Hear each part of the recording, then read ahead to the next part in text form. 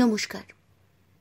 আজকে আমরা শুনব শ্রী গৌতম রায়ের সৃষ্টি গোয়েন্দা নীলাঞ্জন ব্যানার্জির গল্প সেদিন চৈত্র মাসের তৃতীয় পর্ব।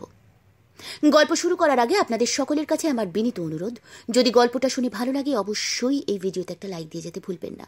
এছাড়াও যদি এখনো অবধি এক যে ছিল প্রিয়াঙ্কায় সাবস্ক্রাইব না করে থাকেন, তাহলে সাবস্ক্রাইব করে বেল নোটিফিকেশনটি টিপে রাখুন, যাতে ভবিষ্যতে চ্যানেলে নতুন গল্প বা চলতি গল্পের নতুন পর্ব আপলোড হওয়া মাত্রই তার নোটিফিকেশন আপনাদের ডিভাইসে পৌঁছে যায়।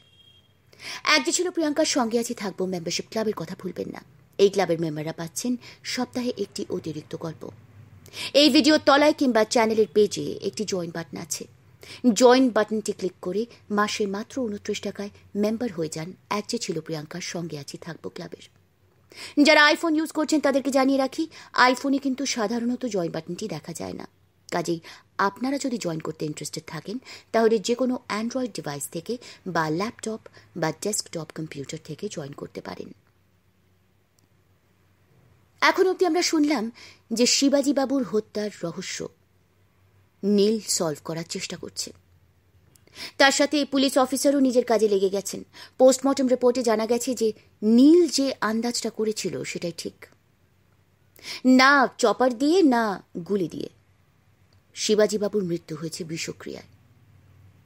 তাকে যখন গুলি করা হয় বা চপারের কোপ মারা হয় তখন বোধহয় তিনি অলরেডি মৃত ছিলেন।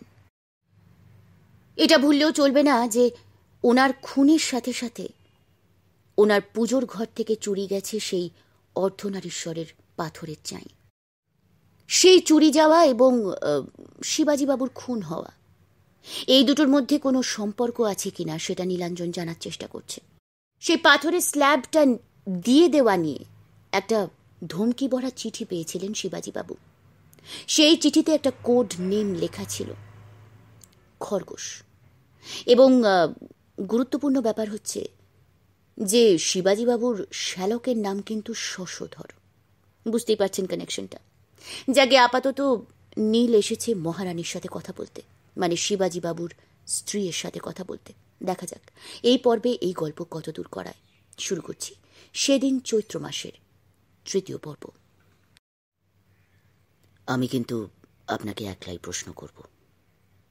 রচয়িত্রী বুদ্ধিমতী মেয়ে। ও বলল, ঠিক আছে কাকু, আপনি প্রশ্ন করুন, আমি অন্য ঘরে যাচ্ছি। চা খাবেন তো? হ্যাঁ, কিন্তু শুধুই চা।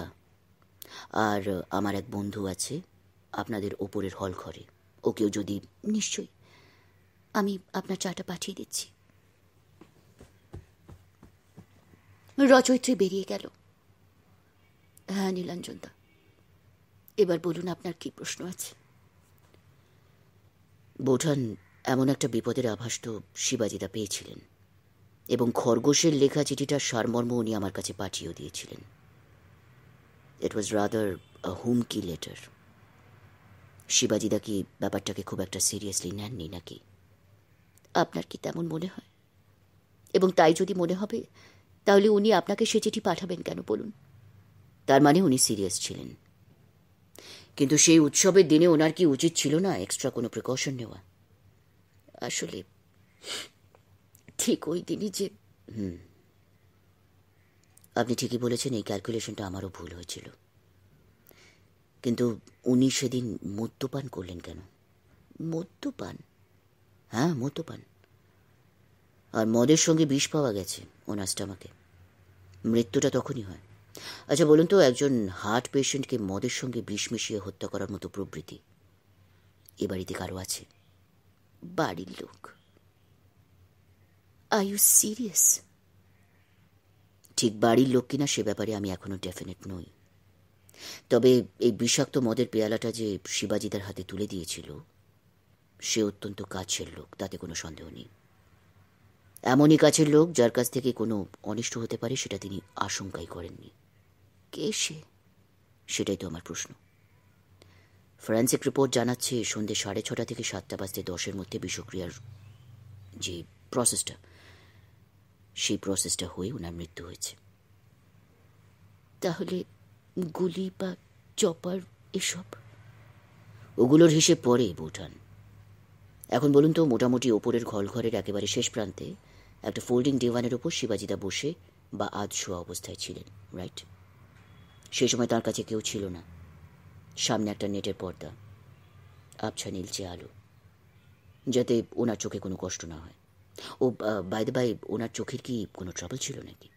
তেমন কিছু তো শুনিনি, তবে শর্ট সাইডটা একটু গন্ডগোল করছিল। উনি ভেবেছিলেন এই ব্যাপারটা মিটে গেলে চোখের ডাক্তারের সঙ্গে কথা বলবেন। তার মানে তখনও কোনো ব্যবস্থা নেওয়া হয়নি? তাহলে অ্যাট্রোপিনটা এলো কিভাবে? অ্যাট্রোপিন আবার আসবে কোত্থেকে? বাড়িতে আর কারো কি তেমন কোনো চোখ জাতীয় ব্যাধির কথা শুনেছেন? না তো। ওয়েল, আচ্ছা এবার বলুন তো, ঠিক ওই টাইমটুকুর মধ্যে বা তার কিছু আগে কার পক্ষে শিবাজিদার কাছে যাওয়া সম্ভব? ডাক্তারের কড়া নির্দেশ ছিল, উনি কারোর সঙ্গে কোনো কথাবার্তা বলবেন না, কেউ ওকে বিরক্ত করবে না। একমাত্র আমি বা রচয়িত্রী ছাড়া তো। আপনি বা আপনার মেয়ে তখন কোথায় ছিলেন? সাজঘরে। খুব ভালো করে মনে করে দেখুন তো, ওই সময় আপনাদের দুজনের মধ্যে কেউ কি ওর খবর নিতে গিয়েছিলেন? আমার কথা আমি বলতে পারি, আমি যাইনি। তাছাড়া রচয়িত্রী তো বরাবর আমার সঙ্গেই ছিল। বেশ, আচ্ছা আপনার অর্ধনারীশ্বর কখন চুরি যেতে পারে বলে আপনার অনুমান? মহারানী প্রশ্নটা শুনে সামান্য সময় চুপ করে রইলেন, তারপর খুব নিম্ন স্বরে বললেন, এ বাড়ির আর কেউ জানে না, একমাত্র উনি জানতেন। কি? ওনারই পরামর্শে সেদিন দুপুরেই অর্ধনারীশ্বরকে আমি অন্যত্র সরিয়ে দিয়েছি। গুড গড, সত্যি? প্রিকশনের কথা বলছিলেন না? সেদিনই উনি বিছানায় শুয়ে শুয়ে আমায় বলেছিলেন, উৎসবের দিন সবাই নানান কাজে ব্যস্ত থাকবে, খরগোশ সেই সুযোগ নিয়ে স্টোন প্লেটটা চুরি করতে পারে, তাই। I C. তার মানে ওই মূল্যবান বস্তুটি চুরি যায়নি। আমি নিশ্চয়ই এইটুকু ভাবতে পারি যে এই খবরটা বাইরে আর কারো কাছে যায়নি। কোথায় রেখেছেন আমার জানবার দরকার নেই, কেবল এক সময় দেখে নেবেন জিনিসটা সেখানে অক্ষত অবস্থায় আছে কিনা। থাকবে। ওই জায়গাটা আমি আর উনি ছাড়া অন্য কেউ জানে না। এত ডেফিনেট হচ্ছেন কি করে? গোপন জায়গাটা, আই মিন অ্যান্টি চেম্বারটা নিশ্চয়ই কোনো রাজমিস্ত্রি তৈরি করেছিল, তাই না? সেই মিস্ত্রি মারা গেছে। তার মানে আমি ধরে নিচ্ছি যে অর্ধনারীশ্বর ঠিক জায়গা দিয়ে আছে। মহারানী দেবী হঠাৎ একটু অন্যমনস্ক হয়ে বললেন, তার মানে কি অর্ধনারীশ্বর শিবকে ঠিক জায়গায় না পেয়ে রাগের মাথায় ওনাকে খুন করে গেল? চিঠির হুমকিতেও কিন্তু সেই কথাই লেখা ছিল। মাথা নাড়তে নাড়তে নীল বলল, বিষ প্রয়োগের ব্যাপারটা ঘটেছে খুব ঠান্ডা মাথায় বৌঠান। যে চোর চুরি করতে এসে চোরাই মাল ঠিক জায়গায় খুঁজে না পায়, তার মাথা কি অত ঠান্ডা থাকে? অন্তত ধীরে সুস্থে মদে বিষ মিশিয়ে নিঃশব্দে মৃত্যু সে চাইবে না, বরং সে রাগের মাথায় একটা ভয়ানক ধরনের হত্যাকাণ্ড করার চেষ্টা করবে। আমি কি বলছি বুঝতে পারছেন তো? পারছি। পরের যে কোনো দুটো ভায়োলেন্ট ব্যাপারের যে কোনো একটা সেই করেছে, তাই তো? তাই তো মনে হচ্ছে। তার মানে 6:30 থেকে 6:45 পরে সেই লোকটা সেখানে গিয়েছিল। এক্ষেত্রে আপনার ফরেন্সিক কি বলছে? গুলি এবং ধারালো অস্ত্রের আঘাত ঘটেছিল 7টা থেকে 7:05 কি 10-এর মধ্যে। লোকজন কখন উঠতে আরম্ভ করেছিল আপনার কি খেয়াল আছে বৌঠান? না, ঠিক সেইভাবে তো খেয়াল করিনি। আপনার সঙ্গে কথা বলতে বলতে তো মিসেস ভাটিয়ার সঙ্গে দেখা। 2-4টে কথা বলার পর আমি একবার দোতলায় আসি নিজের ঘরে যাবার জন্যে, তখন কিন্তু কাউকে দেখিনি। শিবাজিদার দিকে একবারও লক্ষ্য করেননি? হ্যাঁ, ওনার চিরাচরিত অভ্যেস মতো মাথা হেঁট করে বসেছিলেন। কেন এভাবে বসার কারণ? রাত্রে ওনার ঘুম হয় না, ইনসমনিয়ার পেশেন্ট ছিলেন। ঘুমের ওষুধ খেয়ে বিছানায় উঠে বসে ওইভাবে মাথা হেঁট করে ঘুম আনানোর চেষ্টা করতেন, তারপর একসময় শুয়ে পড়তেন। তখন কটা হবে? প্রায় 7টা। প্রায় নয়, ঠিক করে বলুন বৌঠান। একটু মনে করে বলুন। 7টা হবেই। মেয়েরা সব আমার ঘরে নয়তো ছোট বৌমার ঘরে 7 ছিল। আমার ওপরে ওঠার কারণ ওদেরই তাগাদা দেওয়া। ঠিক আছে, আপনাকে আর বিরক্ত করব না। শুধু একটা প্রশ্ন, এই মৃত্যুর গতি প্রকৃতি দেখে যেটা মনে হচ্ছে 3 জন মানুষ আপনার স্বামীকে খুন করতে চেয়েছিলেন। আপনার স্বামীর কোনো বিশেষ শত্রুর কথা কি আপনার মনে পড়ে, বা এরম কেউ আছে যাকে আপনি সন্দেহ করেন? আমার মাথায় কিচ্ছু আসছে না। নীল উঠে দাঁড়ালো। আমি একবার পাশের ঘরে যাব, সবাইকে একটু আলাদাভাবে কিছু প্রশ্ন করব। আপনার তাতে কোনো আপত্তি নেই তো? এটা আপনি কি বলছেন দাদা? আপনি তো আমাদের ঘরের লোক। আপনাকে আমি বড় ভাইয়ের জায়গায় বসিয়েছি। ওয়েল, বলে নীল এগোতে গিয়েও দাঁড়িয়ে পড়ে। ঘুরে তাকিয়ে প্রশ্ন করে, আচ্ছা বৌঠান, এমন কাউকে কি আপনি চেনেন যার একটা হাত নেই? সেদিন সে আপনার বাড়িতে এসেছিল এবং সন্দেহজনকভাবে চলে গেছে, ফাংশন আরম্ভ হবার আগেই।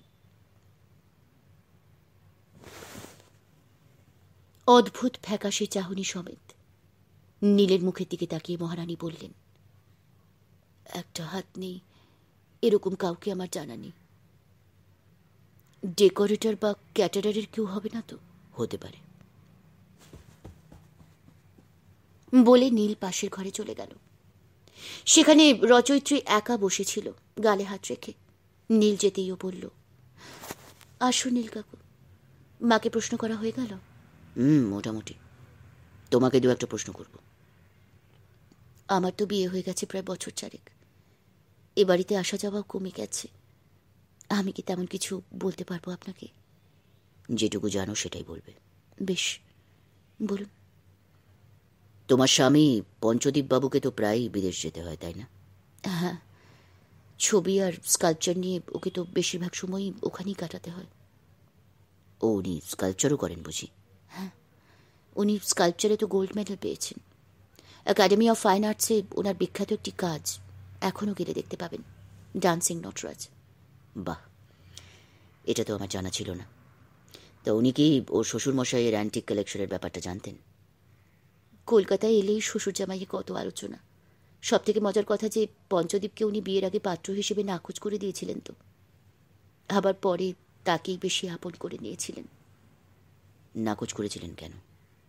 বাবা তো একটু উন্নাসিক ছিলেন। পঞ্চদীপ তখন চাল চুলোহীন বেকার আর্টিস্ট, নীরজ গেরে। তার উপর আমরা পিতৃকুল ব্রাহ্মণ, পঞ্চদীপ সেন, মানে সোনার বেনে।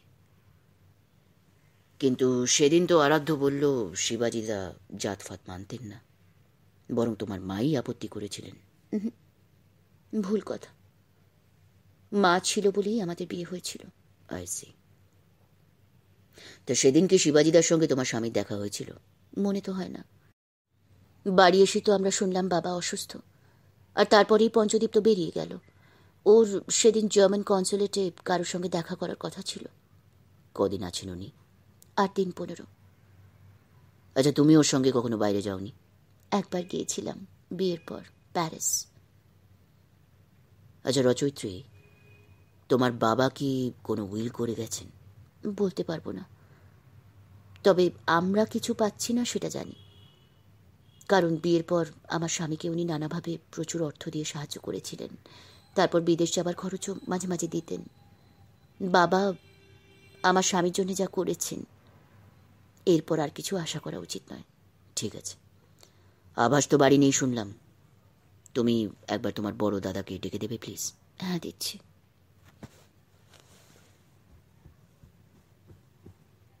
রচয়িত্রী বেরিয়ে গেল। প্রায় সঙ্গে সঙ্গে দীপু এসে ঘরে ঢুকল। কিরে, তুই হঠাৎ এলি কেন? তোকে যেটা বললাম। ব্যাপার আছে গুরু, জানি না এটা কোনো কাজে লাগবে কিনা, তবে পেলাম।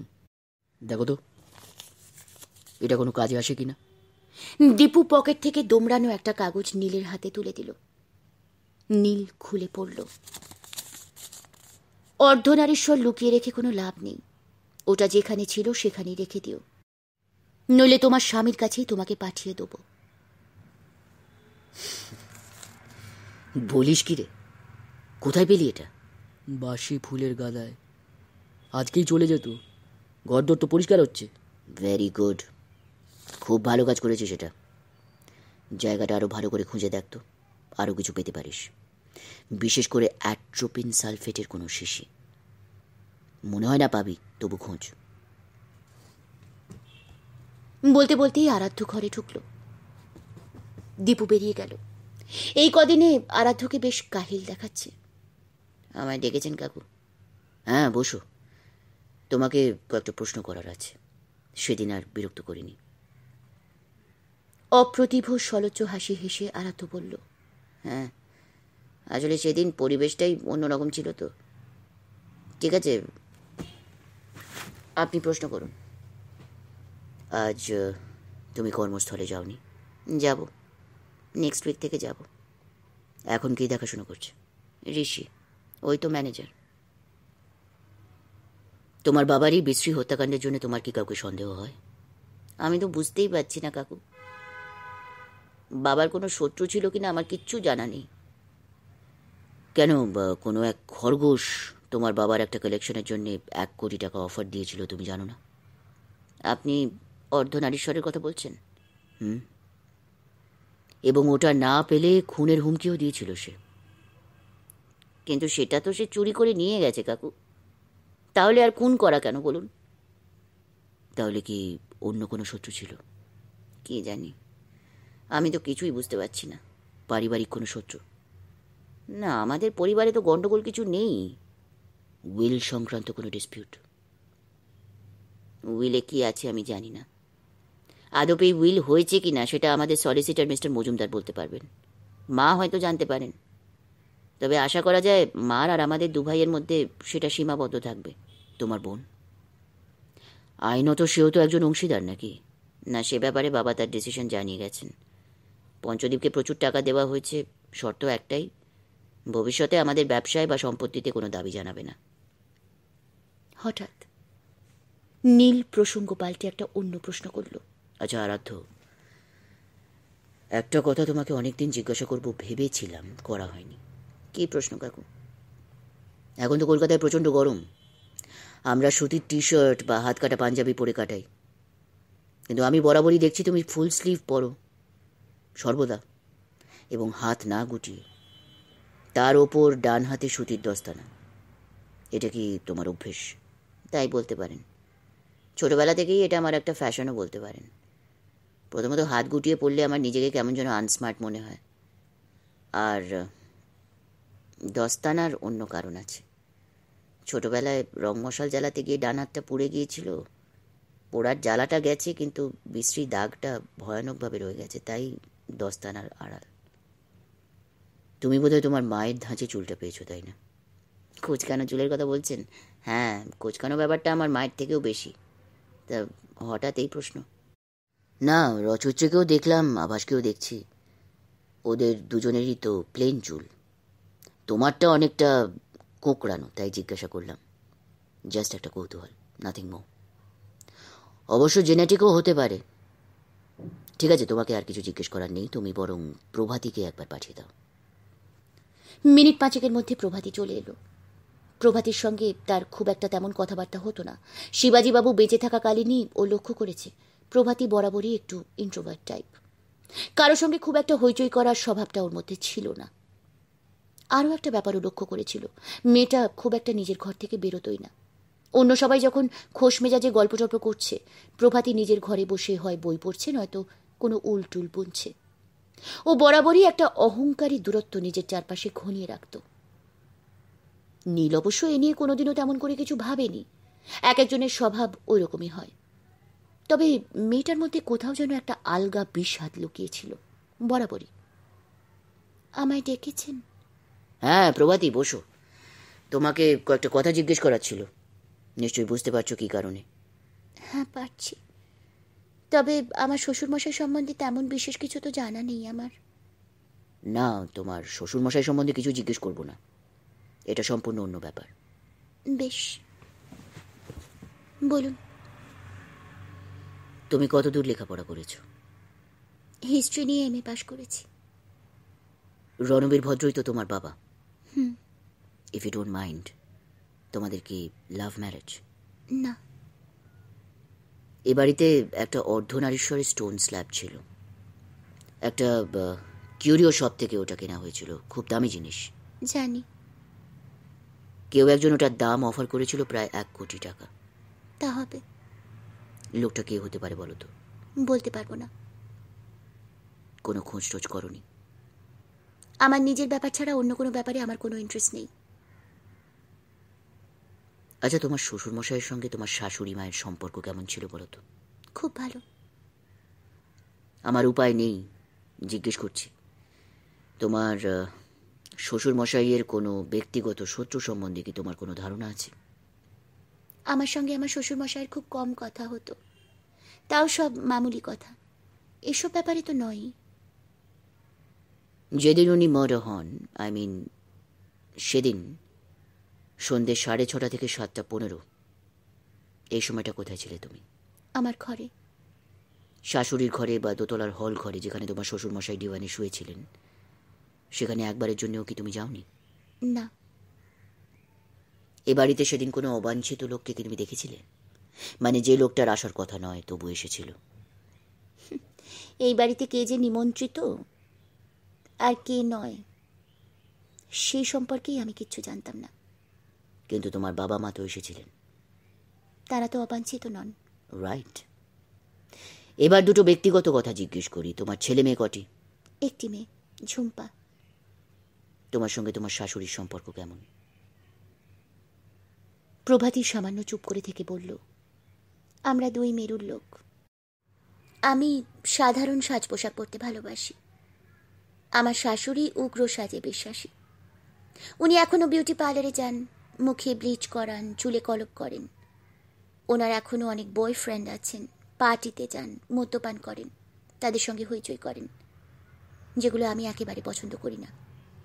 এ নিয়ে তুমি কিছু বলনি? সেটা আমার স্বভাবের বাইরে, তাই ওনাকে আমি মোস্টলি অ্যাভয়েড করেই চলি। আসলে আমার বাবা এদের স্ট্যান্ডার্ডের লোক নন। আমি সেইভাবে মানুষও হইনি, ফলে একটা দূরত্ব রয়ে গেছে। তবে এ নিয়ে কোনোদিনও কোনো তিক্ততা হয়নি। অ্যাটলিস্ট। তুমি কি শাশুড়ির ঠাকুর ঘরে যেতে? আমার এইসব পুতুল পুজোয় কোনো বিশ্বাস নেই। বোধহয় সেই কারণেই মা কোনোদিনও আমাকে ওনার পুজোর ঘরে যেতে বলেননি। আর একটা প্রশ্ন। বলুন। তোমার স্বামী, আরাধ্য, ওকে সর্বদাই ফুল হাতা শার্ট পরতে দেখি। এটা এক্স্যাক্টলি কেন জানতে ইচ্ছে করছে। ওনার ডান হাতে একটা বিশাল কালো জরুল আছে, প্রায় পুরো হাত জুড়ে, যেটা ওর শরীরের রঙের সঙ্গে একেবারে বেমানান। তাই উনি হাত থেকে রাখেন, দস্তানা পরেন। এটা কি ওর জন্ম থেকেই? উনি তো তাই বলেন। কিন্তু আরাধ্য বলল ছোটবেলায় রং মশালের আগুনে। আমাকেও তাই বলেছিলেন। ব্যাপারটা খুবই নেগলিজেবল, তাই। আর ঠিক আছে প্রভাতী, আর তোমায় কিছু জিজ্ঞেস করবো না। তুমি বরং বাড়ির কাজের ছেলে মেয়েদের একটু পাঠিয়ে দাও।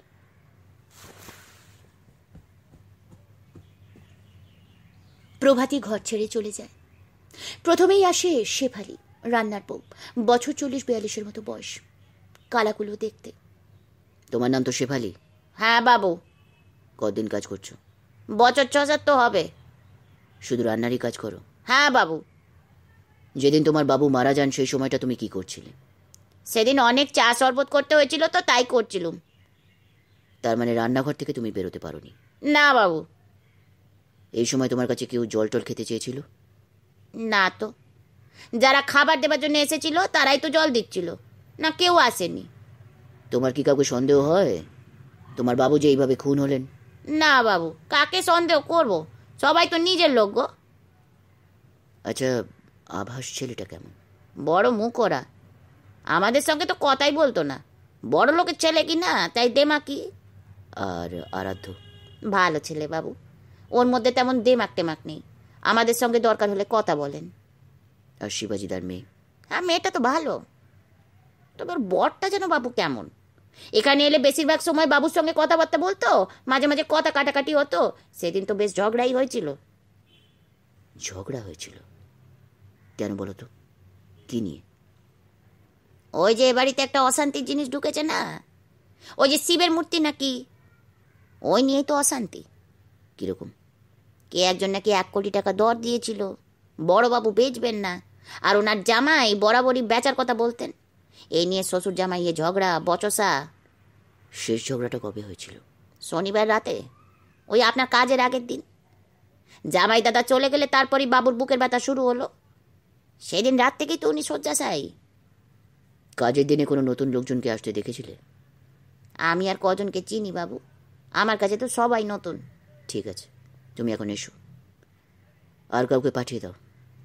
এলো বাবলু, অল্প বয়সী ছেলে, খুব জন্মনে, পোশাক পরিচ্ছদে বাড়ির চাকর বলা যাবে না। কদিন কাজ করছো? তা স্যার বছর চারেক।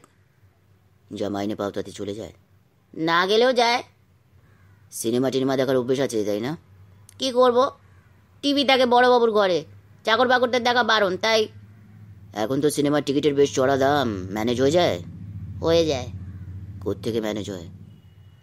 যা রোজগার করো তাই দিয়েই হয়? না না, তা হবে কোত্থেকে? মাস শেষ হলেই বাবা এসে 12 আনা টাকাই নিয়ে যায় তো। তাহলে? বড় বাড়িতে অনেক কিছু ছড়ানো থাকে তো, হিসেবে তো বালা থাকে না, ম্যানেজ করতে হয়। অর্ধনারীশ্বরের মূর্তিটা কে সরালো, তুমি নাকি? দূর, ও পাথর নিয়ে আমি কি করব? সেদিন একটা উটকো লোক বাড়িতে এসেছিল, দেখেছিলে?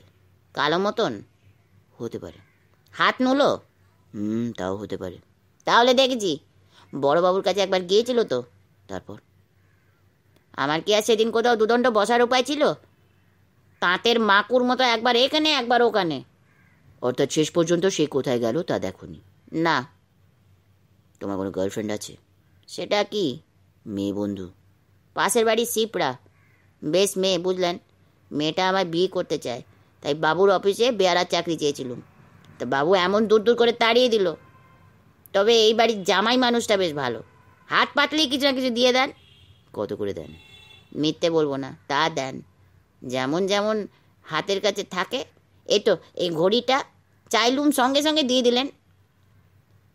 এর বদলে তোমায় কিছু করে দিতে বলেননি? না, তেমন কিছু তো বলেন না। তবে একবার বলেছিলেন। কি? বলা যাবে না, বাবুর কাছে কিরে আছে, সে অদম্য আমি করতে পারবো না। তবে বাবু আমার একটা চাকরি দেবে বলেছে, চাকরিটা পেলেই শিপরাকে নিয়ে হাওয়া হয়ে যাব। এই রে, অনেক কিছু বলে ফেললুম। দেখবেন আপনি আবার কাউকে যেন এসব বলবেন না। তবে বাবু। বাবলু হঠাৎ চুপ করে গেল। নীলও ছাড়ার পাত্র নয়। আরে বাবা, আমি কি আর কাউকে বলতে যাচ্ছি? না, সেটা আমার স্বভাব। বলো। ঠিক আছে, আমি তো এই বাড়িতে আর বেশি দিন নেই, চাকরিটা পেলেই। কি যেন বলছিলে? এই বাড়িতে কিছু একটা গন্ডগোলের কেস আছে বাবু, ঠিক বুঝতে পারছি না, তবে আছে। বড় দাদা আর বৌদিমণির মধ্যে এ নিয়ে বেশ কথা কাটাকাটি হয় তো।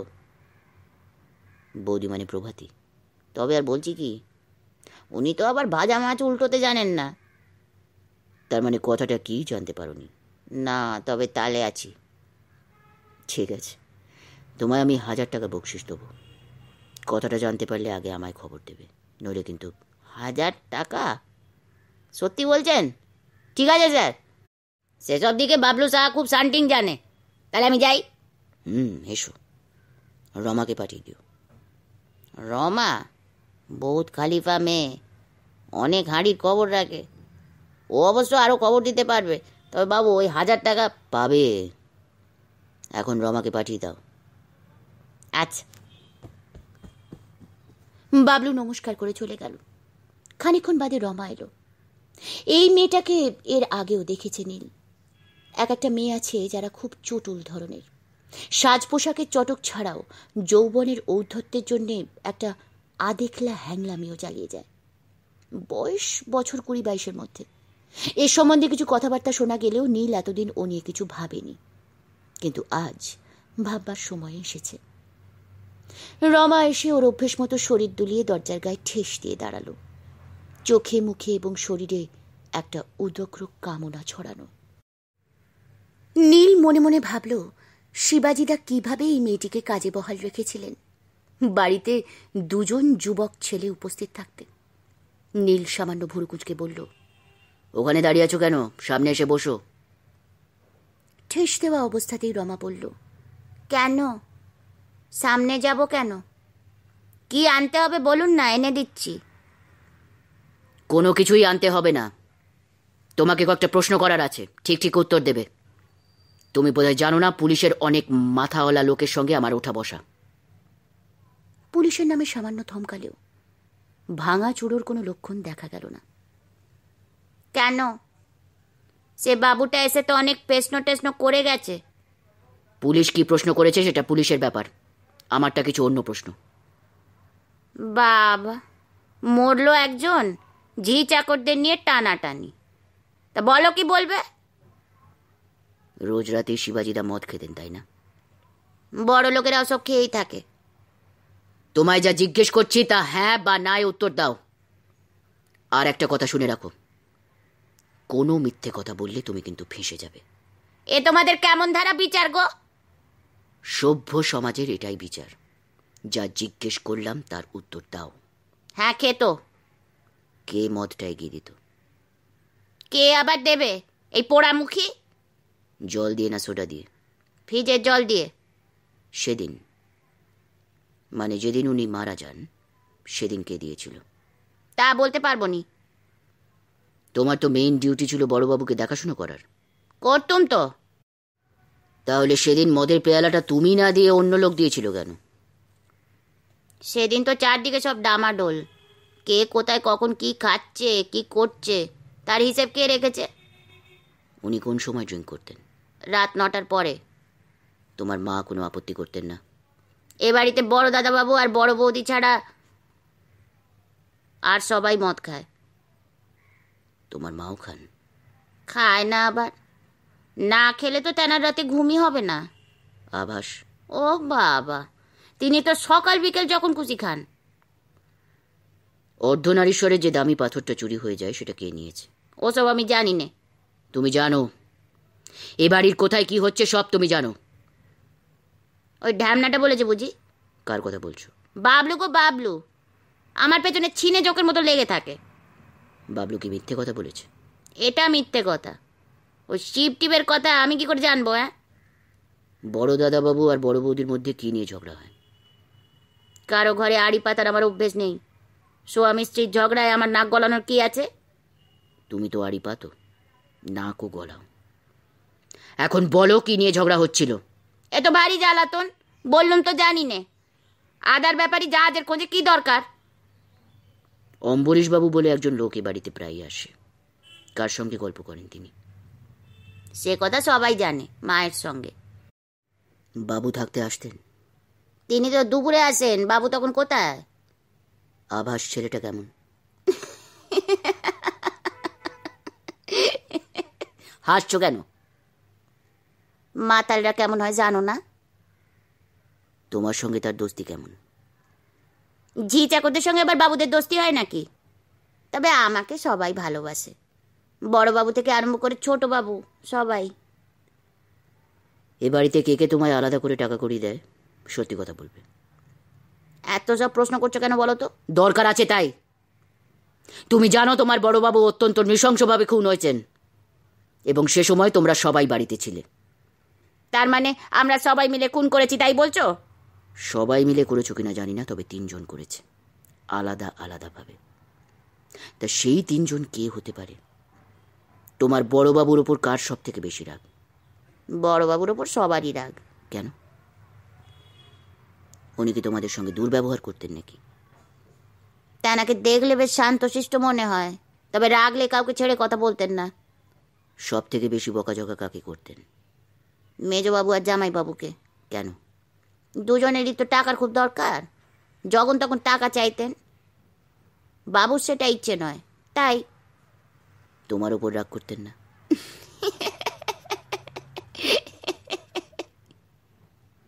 হেসো না, যা জিজ্ঞেস করছি উত্তর দাও।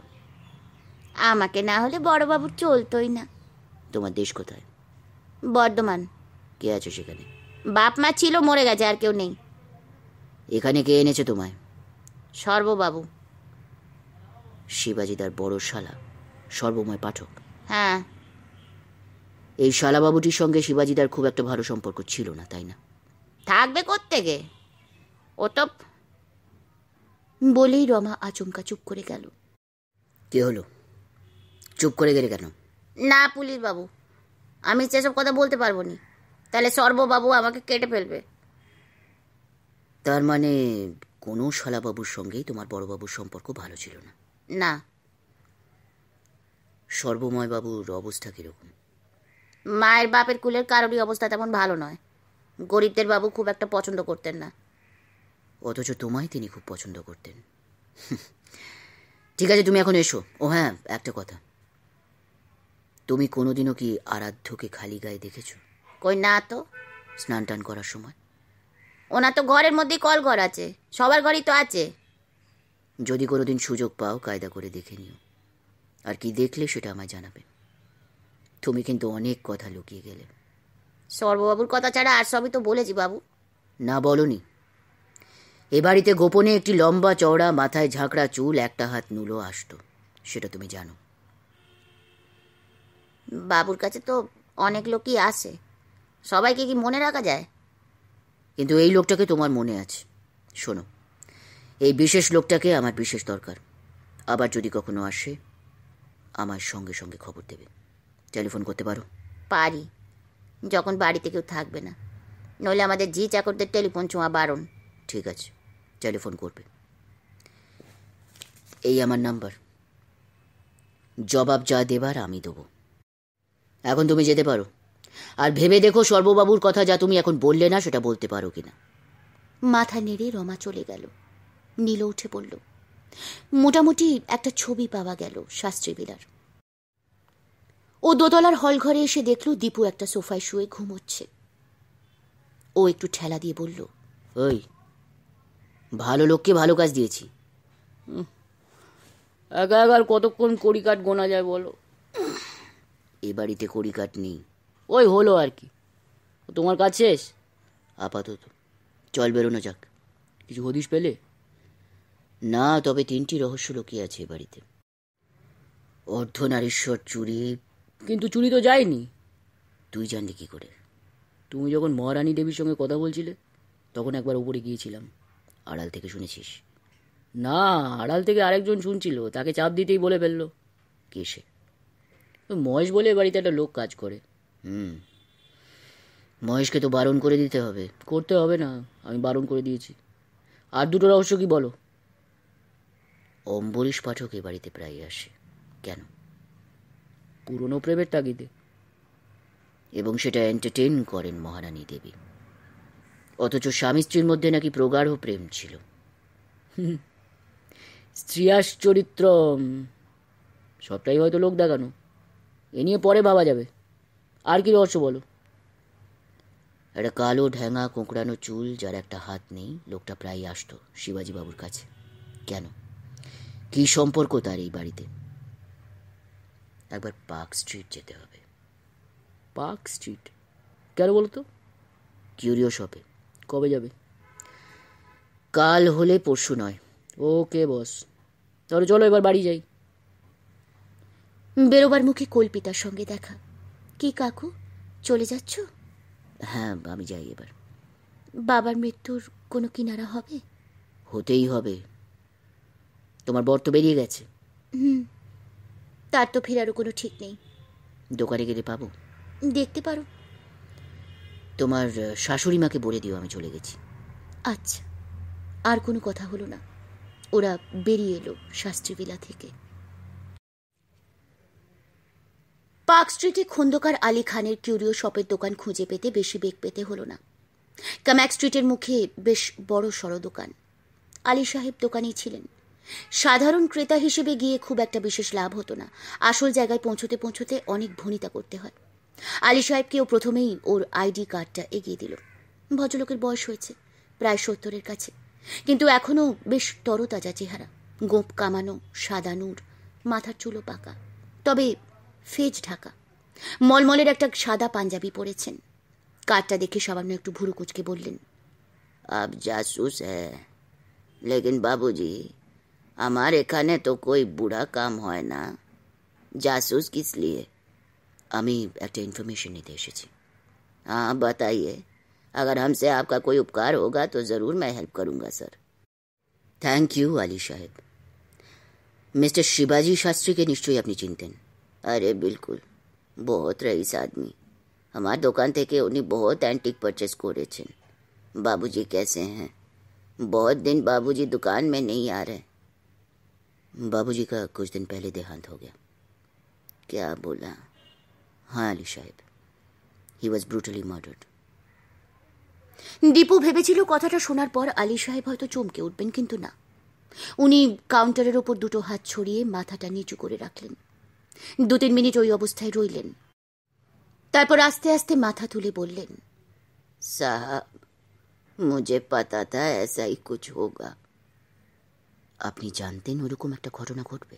हाँ, ওনার কাছে बहुत प्रेशस एंटीक আছে, लेकिन उसमें से एक चीज है जो बहुत खतरनाक चीज।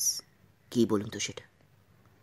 कोई आम जनता के पास उसका कोई कीमत नहीं साहब, लेकिन समझदार आदमी কাছে वो एक प्रेशस चीज है।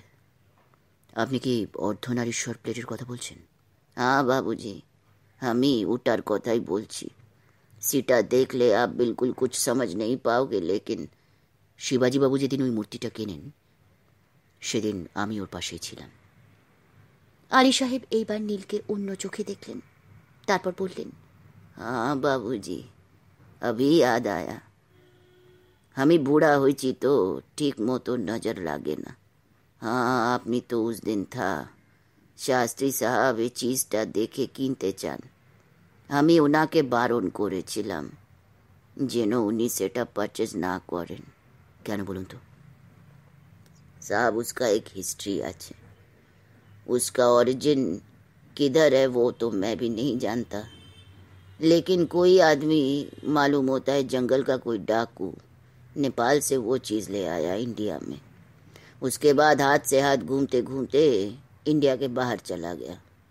आज से 1 साल पहले एक आदमी मेरे पास आया बिकवाने के लिए। एट अ ग्लांस আমি ওটাকে রিজেক্ট করেছিলাম, लेकिन वो आदमी बोला था मेरा चोख मुहरी का चोख, हमाके और माइंडफुली देखते बोलेन। And then I found something precious in it. वो एक नेचुरल चीज़ है and at the same time very uncommon. But হ্যাঁ আমি জানি আপনি কি বলবেন। প্লেটটা তো গোটা ছিল না, অর্ধেক অংশ। বাকি অংশটা কোথায় কেউ জানে না। हम ही जानी। उसका दूसरा पार्ट है एक आदमी के पास साहब। I C. বাকি অর্ধেকটা তাহলে পাওয়া গেছে? बिल्कुल साहब, किंतु जो आदमी काছে उसका हाफ पोर्शन है ना, वो लोग दूसरा पार्ट खरीदना चाहता है। कैसे न्यूज़ मिला मैं नहीं जानता, लेकिन मेरे दुकान में आया था। তারপর? আমি সেটা পাবো কেমন করে? আমি সেটাই সে বাবুকে বলেছিল, but he did not believe me. उसका मालूम हुआ कि हम ज़्यादा दाम के लिए उसका साथ नॉटी गेम खेलছে। तो সেই বাবু আমাকে হিউজ অ্যামাউন্ট অফার দিয়েছে সাহেব। কত? 1 करोड़। सोचिए साहब, 1 crore, not a matter of joke. तो हम ही से बाबू के বলেছিলাম 2-4 রোজ ওয়েট করতে। তারপর আপনি নিশ্চয়ই শিবাজি বাবুর কাছে কন্ট্যাক্ট করেন জিনিসটা ফেরত পাওয়ার জন্য। Quite natural. हम ही बिजनेसमैन आची साहब, तो हम ही शिवाजी साहब के उनका पुराना रुपया प्लस अनदर 50,000 ऑफर করেছিলাম। শিবাজি বাবু দেননি? हाँ साहब, वो चीज़ ने की बहुत पैमंत আছে, উনি ছাড়তে চান না। তারপর? তারপর at the point of revolver साहब, that man asked me the address of Mr. Shastri and I was bound to give his address। লোকটি তারপর আর এসেছিল? नहीं साहब। লোকটা তার নাম কিছু জানিয়েছিল? নাম একটা বলেছিল, लेकिन झूठा नाम। তবু বলুন। Mister Watson hair. কি বললেন? হেয়ার মানে খরগোশ? क्या बोल रहे साहब? হ্যাঁ না কিছু না। আচ্ছা লোকটাকে কেমন দেখতে বলুন তো? वो लाल वाला जैकेट और डेनिम का पैंट, पाँव में नॉर्थ स्टार शू, गोरा आदमी था, फिगरটা লম্বা চওড়া আছে, क्वाइट हैंडसम। আর কোনো বিশেষত্ব? वो आदमी पाइप पीता था साहब। কোনো ঠিকানা বা ফোন নাম্বার দেয়নি? हाँ, एक मोबाइल का नंबर तो दिया। আছে আপনার কাছে? हाँ हाँ, 1 मिनट। ড্রর থেকে এক বাঞ্চ কার্ড বার করে তার থেকে একটা কার্ড নীলের হাতে তুলে দিল। থ্যাংক ইউ আলী সাহেব। আপনাকে একটা কথা বলি, আমি যে এই ব্যাপারে খোঁজখবর নিচ্ছি এটা কাউকে জানাবার দরকার নেই। আর লোকটি যদি ফের কোনো দিন আসে, এই আমার কার্ডটা রেখে দিন, সঙ্গে সঙ্গে আমার মোবাইলে রিং করবেন। ইসমে मैं किसी मुसीबत में तो नहीं पड़ूंगा साहब। না, তা বলবেন না। তবে আরও একটা জিনিস মনে রাখবেন, ওই প্লেটটার জন্য একজন প্রাণ দিয়েছেন। এই লোকগুলো ইন্টারন্যাশনাল মাফিয়া। দেশের সম্পত্তি বাইরে চলে যাবে এটা নিশ্চয়ই আপনি চান না। বিলকুল নেই সাহেব। তাহলে তো একটু রিস্ক নিতেই হবে। তবে আমার ধারণা আপনার কাছে লোকটি আর আসবে না। সে আসল জায়গার সন্ধান পেয়ে গেছে। প্লেটটা কি এখনো শিবাজি সাহেবের বাড়িতে আছে? না, ওটা চুরি হয়ে গেছে। তব তো কাম ফতে। না আলী সাহেব, এত সহজে তো সব শেষ হয়ে যায় না। ঠিক আছে, আপনাকে অনেক ধন্যবাদ। আমরা এবার উঠব। একটু ঠান্ডা খেয়ে যাবেন না, বাহার মে তো বহুত ধূপ আছে সাহেব। আজ থাক, আবার যদি কোনোদিন আসি তখন খাবো। আচ্ছা সাহেব, খুদা হাফেজ। খুদা হাফেজ। শেষ হল শ্রী গৌতম রায়ের সৃষ্টি গোয়েন্দা নীলাঞ্জন ব্যানার্জির গল্প সেদিন চৈত্র মাসের 3য় পর্ব। নমস্কার।